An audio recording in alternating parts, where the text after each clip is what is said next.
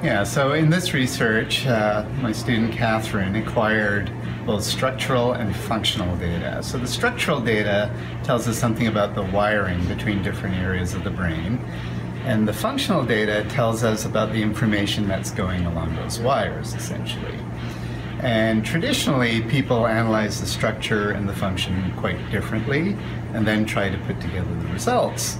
In this study, what Catherine did with her collaborator at the Donders Center in the Netherlands is to actually analyze the structure and function data together. So we look at both the integrity of the wiring, the so-called white matter, and we look at the information content flowing along those wires.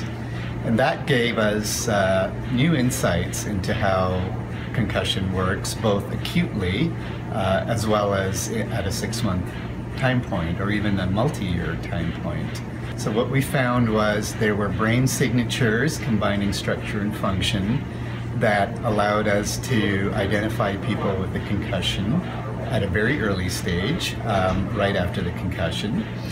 But what we also found was even 6 months or a year later that there were persistent changes in the brain even after their symptoms were gone and they were back playing on the field.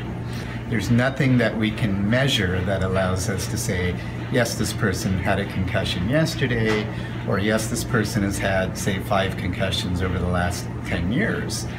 With this study, we now can do both of those, in fact. We can tell you something about the concussion history of an individual based on their functional MRI and on their structural imaging.